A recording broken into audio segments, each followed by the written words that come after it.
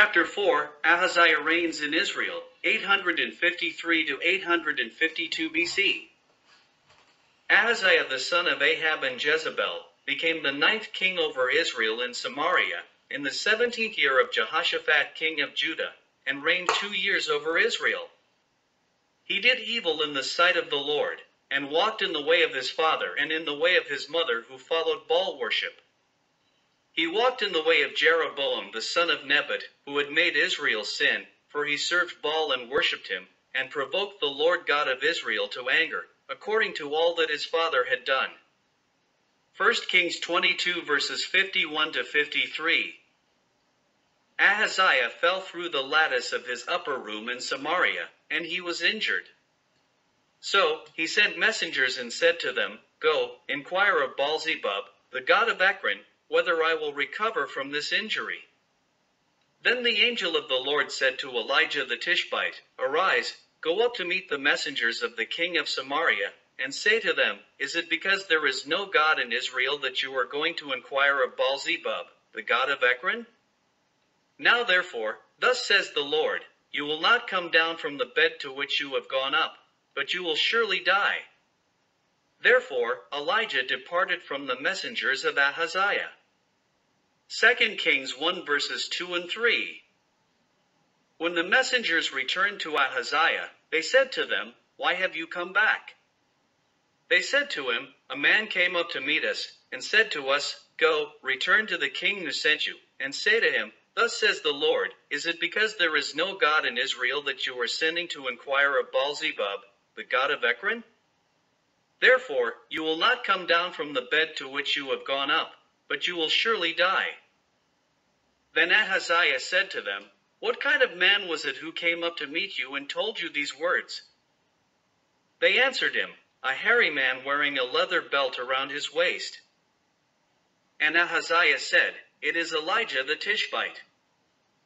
Then the king sent to him a captain of 50 with his 50 men. They went up to Elijah, and there Elijah was, sitting on the top of a hill. And the captain spoke to him, Man of God, the king has said, Come down.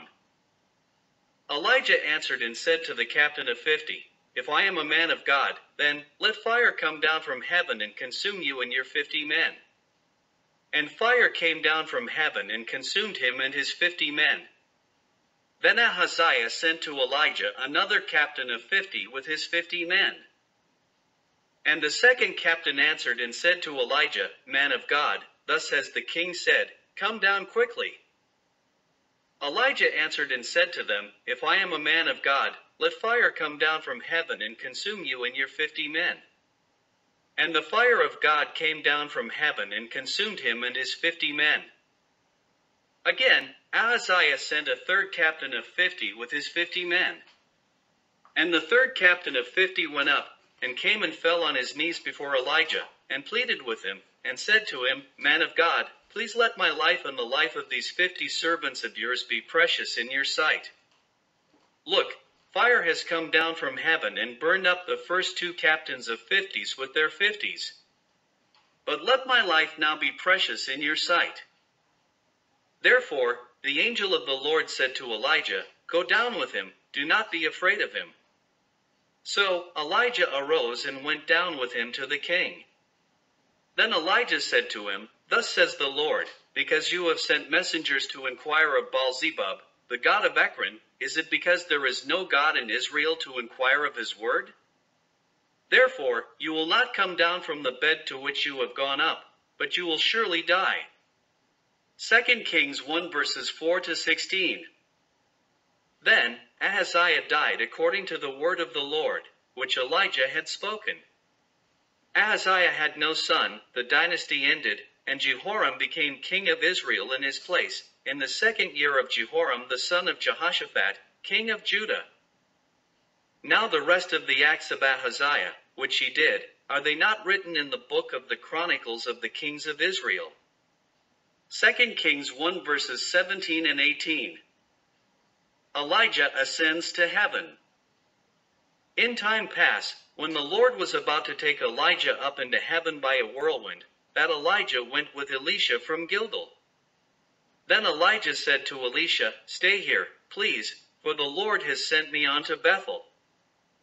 However, Elisha said, "As the Lord lives, and as your soul lives, I will not leave you." Therefore, they went down to Bethel. The sons of the prophets who were at Bethel came out to Elisha, and said to him, "Do you know that the Lord will take away your master from over you today?" Elisha said, "Yes, I know, keep silent." Then Elijah said to Elisha, "Stay here, please, for the Lord has sent me on to Jericho." Moreover, Elisha said, "As the Lord lives, and as your soul lives, I will not leave you." Therefore, they came to Jericho. The sons of the prophets who were at Jericho came to Elisha and said to him, "Do you know that the Lord will take away your master from over you today?" Again, Elisha answered, "Yes, I know, keep silent." Then Elijah said to Elisha, "Stay here, please, for the Lord has sent me on to the Jordan." "Nevertheless," he said, "as the Lord lives, and as your soul lives, I will not leave you." Therefore, the two of them went on to the Jordan River. 50 men of the sons of the prophets went and stood facing them at a distance, while the two of them stood by the Jordan. Now Elijah took his mantle, rolled it up, and struck the water, and it was divided this way and that, so that the two of them crossed over on dry ground. When Elijah and Elisha had crossed over the Jordan, Elijah said to Elisha, "Ask, what may I do for you before I am taken away from you?" Elisha said, "Please let a double portion of your spirit be upon me." Therefore Elijah said, "You have asked a hard thing. Nevertheless, if you see me when I am taken from you, it will be so for you, but if not, it will not be so." Then it happened, as they continued on and talked, that suddenly a chariot of fire appeared with horses of fire, and separated the two of them, and Elijah went up by a whirlwind into heaven. 2 Kings 2 verses 1 to 11. Elisha saw Elijah go up by a whirlwind, and he cried out, my father, the chariot of Israel and its horsemen." Therefore he saw him no more. He took hold of his own clothes and tore them into 2 pieces. He also took up the mantle of Elijah that had fallen from him, and went back and stood by the bank of the Jordan. He took the mantle of Elijah, struck the water, and said, "Where is the Lord God of Elijah?" And when he had struck the water, it was divided this way and that, and Elisha crossed over. 2 Kings 2 verses 12 to 14. When the sons of the prophets who were from Jericho saw him, they said, "The spirit of Elijah rests on Elisha." And they came to meet him, and bowed to the ground before him. Then they said to him, "Look now, there are 50 strong men with your servants. Please let them go and search for your master, lest perhaps the Spirit of the Lord has taken him up and cast him upon some mountain or into some valley." Elisha said, "You will not send anyone." Nevertheless, when the prophets urged him until he was ashamed, he said, "Send them." Therefore they sent 50 men, and they searched for 3 days but did not find Elijah. And when they came back to Elisha, for he had stayed in Jericho, he said to them, "Did I not say to you, do not go?" 2 Kings 2 verses 15 to 18. The prophet Elisha, 850 BC. The men of the city said to Elisha, "Please notice, the situation of this city is pleasant, as my Lord sees, but the water is bad, and the ground barren." Elisha said, "Bring me a new bowl, and put salt in it." Therefore they brought it to him. Then he went out to the source of the water, and cast in the salt there, and said, "Thus says the Lord, I have healed this water, from it there will be no more death or barrenness." Meanwhile, the water remains healed to this day, according to the word of Elisha, which he spoke. 2 Kings 2 verses 19 to 22. Elisha mocked. Then Elisha went up from there to Bethel, and as he was going up the road, some youths came from the city and mocked him. They said to him, "Go up, you bald head. Go up, you bald head." Therefore Elisha turned around and looked at them, and pronounced a curse on them in the name of the Lord. Then 2 female bears came out of the woods and mauled 42 of the youths. Then Elisha went from there to Mount Carmel, and from there he returned to Samaria, in the northern kingdom. 2 Kings 2 verses 23 to 25. Roman Catholic Church and holy water. The Roman Catholic Church claims to possess holy water. They take water, put a pinch of salt in it, the priest or clergy prays over it, and they claim it then to be holy water.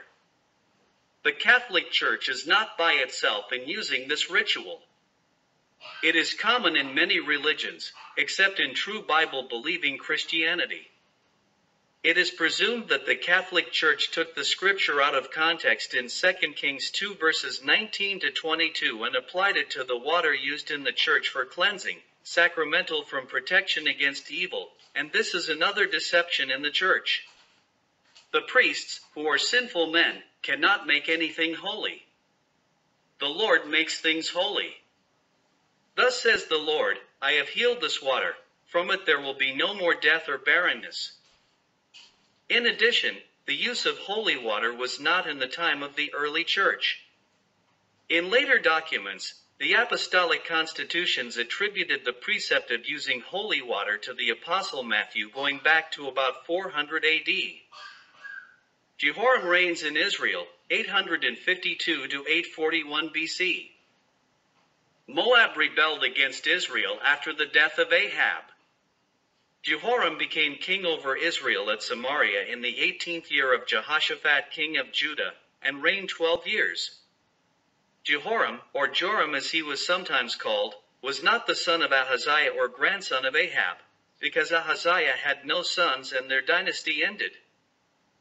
Jehoram did evil in the sight of the Lord, but not like his father and mother, for he put away the sacred pillar of Baal that his father had made.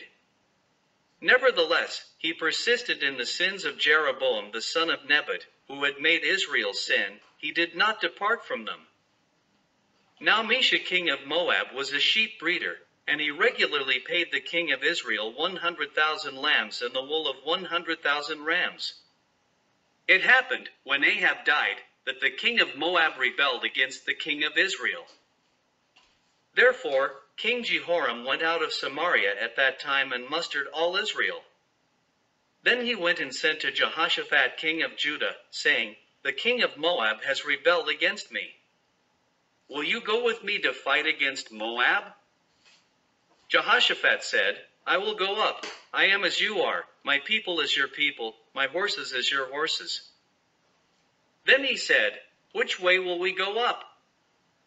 Jehoram answered, By way of the wilderness of Edom. 2 Kings 3 verses 1 to 8. Therefore, Jehoram the king of Israel went with Jehoshaphat king of Judah and the king of Edom, and they marched on that roundabout route 7 days, and there was no water for the army, or for the animals that followed them.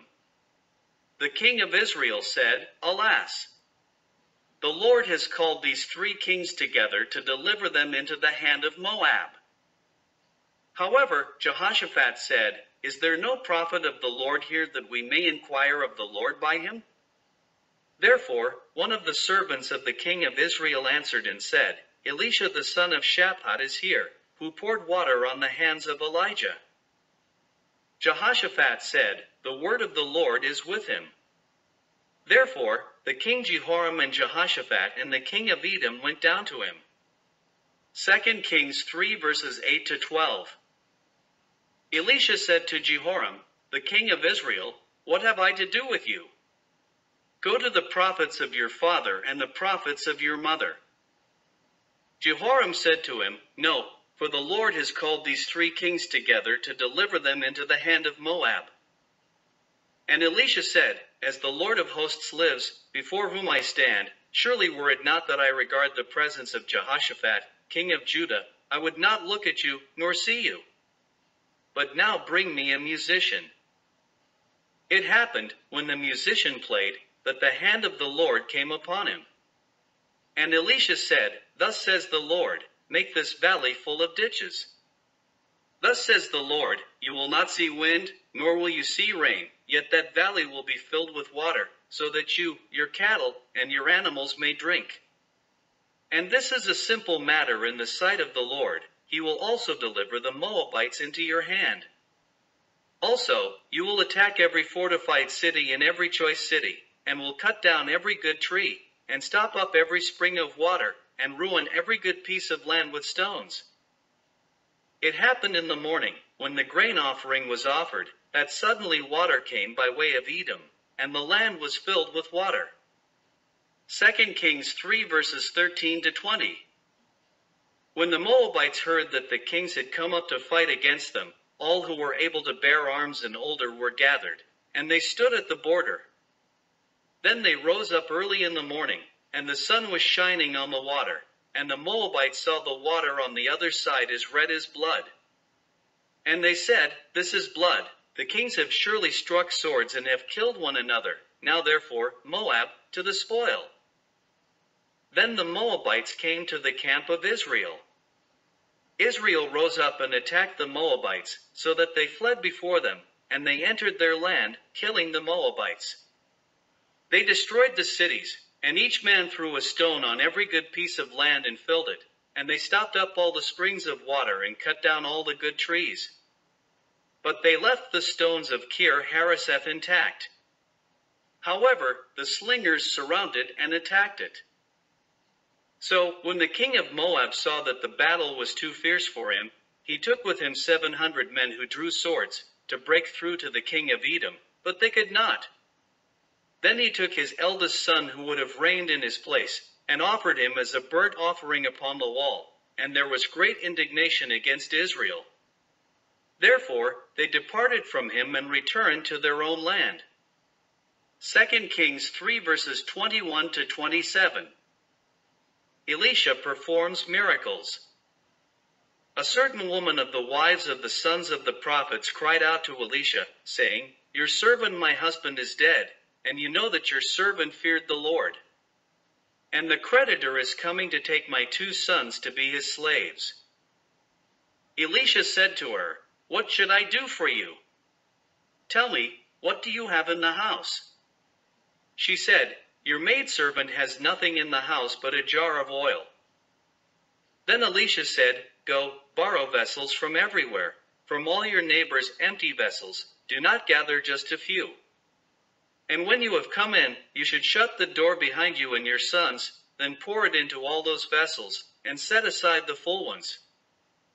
The widow went from him and shut the door behind her and her sons, who brought the vessels to her, and she poured them out. Now it happened, when the vessels were full, that she said to her son, "Bring me another vessel." Her son said to her, "There is not another vessel." Therefore the oil ceased. Then she came and told the man of God. And Elisha said, "Go, sell the oil and pay your debt, and you and your sons live on the rest." 2 Kings 4 verses 1 to 7. Elisha and the Shunammite son. It happened one day that Elisha went to Shunem, where there was a notable woman, and she persuaded him to eat some food. It was, as often as he passed by, he would turn in there to eat some food. The woman said to her husband, "Look now, I know that this is a holy man of God, who passes by us regularly. Please, let us make a small upper room on the wall, and let us put a bed for him there, a table, a chair, and a lampstand, so it will be, whenever he comes to us, he can turn in there." One day Elisha came there, and he turned into the upper room and lay down there. Then he said to Gehazi his servant, "Call this Shunammite woman." When his servant had called her, she stood before him. And Elisha said to Gehazi, "Say now to her, Look, you have been concerned for us with all this care. What can I do for you? Do you want me to speak on your behalf to the king or to the commander of the army?" She answered, "I dwell among my own people." Elisha said, "What then is to be done for her?" And Gehazi answered, "Actually, she has no son, and her husband is old." Therefore Elisha said, "Call her." When Gehazi had called her, she stood in the doorway. Then Elisha said, "About this time next year you will embrace a son." The woman said, "No, my lord." "Man of God, do not lie to your maidservant." Nevertheless, the woman conceived, and bore a son when the appointed time had come, of which Elisha had told her. The child grew. Now it happened one day that he went out to his father, to the reapers. And he said to his father, "My head, my head." His father said to a servant, "Carry him to his mother." When he had taken him and brought him to his mother, he sat on her knees until noon, and then died. She went up and laid him on the bed of the man of God, shut the door upon him, and went out. Then she called to her husband, and said, "Please send me one of the young men and one of the donkeys, that I may run to the man of God and come back." Her husband said, "Why are you going to him today? It is neither the new moon nor the Sabbath." And she said, "It is well." Then she saddled a donkey, and said to her servant, "Drive and go forward. Do not slacken the pace for me unless I tell you." And so she departed, and went to the man of God at Mount Carmel. It was, when the man of God saw her afar off, that he said to his servant Gehazi, "Look, the Shunammite woman. Please run now to meet her, and say to her, 'Is it well with you? Is it well with the child?' She answered, 'It is well.' Now when she came to the man of God at the hill, she caught him by the feet, but Gehazi came near to push her away. But the man of God said, 'Let her alone, for her soul is in deep distress, and the Lord has hidden it from me, and has not told me.'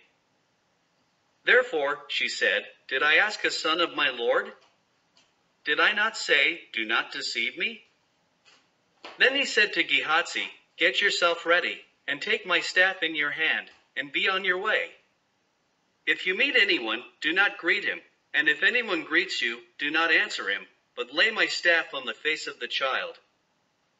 And the mother of the child said, 'As the Lord lives, and as your soul lives, I will not leave you.' Therefore Elisha arose and followed her. Now Gehazi went on ahead of them, and laid the staff on the face of the child, but there was neither voice nor hearing. Therefore he went back to meet him, and told him, saying, 'The child has not awakened.'" 2 Kings 4 verses 8 to 31. When Elisha came into the house, there was the child, lying dead on his bed. He went in therefore, shut the door behind the two of them, and prayed to the Lord. And he went up and lay on the child, and put his mouth on his mouth, his eyes on his eyes, and his hands on his hands. And he stretched himself out on the child, and the flesh of the child became warm. He returned and walked back and forth in the house, and again went up and stretched himself out on him. Then the child sneezed 7 times, and the child opened his eyes. And he called Gehazi and said, "Call this Shunammite woman." So he called her. And when she came into him, he said, "Pick up your son." Therefore she went in, fell at his feet, and bowed to the ground. Then she picked up her son and went out. 2 Kings 4 verses 32 to 37. Elisha purifies the pot of stew. Elisha returned to Gilgal, and there was a famine in the land. The sons of the prophets were sitting before him, and he said to his servant, "Put on the large pot, and boil stew for the sons of the prophets." Therefore one went out into the field to gather herbs, and found a wild vine, and gathered from it a lapful of wild gourds, and came and sliced them into the pot of stew, though they did not know what they were. Then they served it to the men to eat. Now it happened, as they were eating the stew, that they cried out and said, "Man of God, there is death in the pot." And they could not eat it. Therefore he said, "Then bring some flour." And he put it into the pot, and said, "Serve it to the people, that they may eat." And there was nothing harmful in the pot. 2 Kings 4 verses 38 to 41. Elisha feeds 100 men. A man came from Baal-Shalisha, brought the man of God bread of the first fruits, 20 loaves of barley bread, and newly ripened grain in his knapsack. And he said, Give it to the people that they may eat. But his servant said, What? Should I set this before 100 men? Elisha said again, Give it to the people, that they may eat, for thus says the Lord, they will eat and have some left over. Therefore he set it before them, and they ate and had some left over, according to the word of the Lord. 2 Kings 4 verses 42 to 44. Naaman is healed of leprosy. Naaman was a commander of the army of Ben-Hadad II, the king of Syria. He was a great and honorable man in the eyes of his master, because by him the Lord had given victory to Syria. He was also a mighty man of valor, but a leper. The Syrians had gone out on raids, and had brought back captive a young girl from the land of Israel. She waited on Naaman's wife. Then she said to her mistress, If only my master were with the prophet who is in Samaria. He would heal him of his leprosy. And Naaman went in and told his master, saying, Thus and thus said the girl who is from the land of Israel.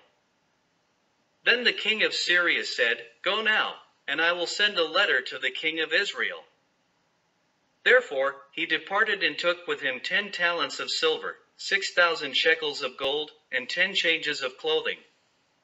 Then he brought the letter to the king of Israel, which said, Now be advised, when this letter comes to you, that I have sent Naaman my servant to you, that you may heal him of his leprosy. When the king of Israel read the letter, he tore his clothes and said, Am I God, to kill and make alive, that this man sends a man to me to heal him of his leprosy? Therefore, please consider, and see how he seeks a quarrel with me. 2 Kings 5 verses 1 to 7. When Elisha the man of God heard that the king of Israel had torn his clothes, that he sent to the king, saying, Why have you torn your clothes? Please let him come to me, and he will know that there is a prophet in Israel. Then Naaman went with his horses and chariot, and he stood at the door of Elisha'S house. And Elisha sent a messenger to him, saying, Go and wash in the Jordan 7 times, and your flesh will be restored to you, and you will be clean. Elisha did not go to the door to speak to Naaman face to face. He sent a messenger to him. The reason for this may have been that leprosy would render him unclean. Immediately Naaman became furious, and went away and said, Indeed, I said to myself, He will surely come out to me, and stand and call on the name of the Lord his God, and wave his hand over the place, and heal the leprosy. Are not the Abana and the Pharpar, the rivers of Damascus, better than all the waters of Israel? Could I not wash in them and be clean? Therefore he turned and went away in a rage. And his servants came near and spoke to him, and said, My father, if the prophet had told you to do something great, would you not have done it? How much more then, when he says to you, Wash and be clean? Therefore he went down and dipped 7 times in the Jordan, according to the saying of the man of God, and his flesh was restored like the flesh of a little child, and he was clean. 2 Kings 5 verses 8 to 14. Naaman returned to the man of God, he and all his aides, and came and stood before Elisha, and he said, Indeed, now I know that there is no God in all the earth, except in Israel. Now therefore, please take a gift from your servant. But Elisha said, As the Lord lives, before whom I stand, I will receive nothing. And Naaman urged him to take it, but Elisha refused. Elisha did not accept the gift from Naaman because what Naaman received from the Lord could not be purchased. So Naaman said, Then, if not, please let your servant be given 2 mule loads of earth to take back to Syria in order to worship the God of Israel on Israelite soil, for your servant will no longer offer either burnt offering or sacrifice to other gods, but to the Lord. Yet in this thing may the Lord pardon your servant, when my master goes into the temple of Rimmon to worship there, and he leans on my hand, and I bow down in the temple of Rimmon. When I bow down in the temple of Rimmon, may the Lord please pardon your servant in this thing. Then Elisha said to him, Go in peace. Therefore Naaman departed from him a short distance. 2 Kings 5 verses 15 to 19. Elisha was telling Naaman to go serve his master in peace. Greed takes control of Gehazi. Gehazi, the servant of Elisha, said, "Look, my master has spared Naaman this Syrian, while not receiving from his hands what he brought, but as the Lord lives, I will run after him and take something from him." Therefore Gehazi pursued Naaman. When Naaman saw him running after him, he got down from the chariot to meet him, and said, "Is all well?" And Gehazi said, "All is well. My master has sent me, saying, Indeed, just now 2 young men of the sons of the prophets have come to me from the mountains of Ephraim. Please give them a talent of silver and 2 changes of garments." Therefore Naaman said, "Please, take 2 talents. And he urged him, bound 2 talents of silver in 2 bags, with 2 changes of garments, and handed them to 2 of his servants, and they carried them on ahead of him. When Gehazi came to the citadel, he took them from their hand, and stored them away in the house. Then he let the men go, and they departed. Now he went in and stood before Elisha, his master. Elisha said to him, "Where did you go, Gehazi?" Gehazi said, "Your servant did not go anywhere." Then Elisha said to him, "Did not my heart go with you when the man turned back from his chariot to meet you? Is it time to receive money and to receive clothing, olive groves and vineyards, sheep and oxen, male and female servants? Therefore, the leprosy of Naaman will cling to you and your descendants forever." And Gehazi went out from Elisha's presence leprous, as white as snow. 2 Kings 5 verses 20 to 27. Thank you for listening to chapter 4 of the book, The Divided Kingdom, from the book series It's All About Worship and To Whom You Worship by Doris N. Whaley Smith. The complete book in whole can be purchased on Amazon.com.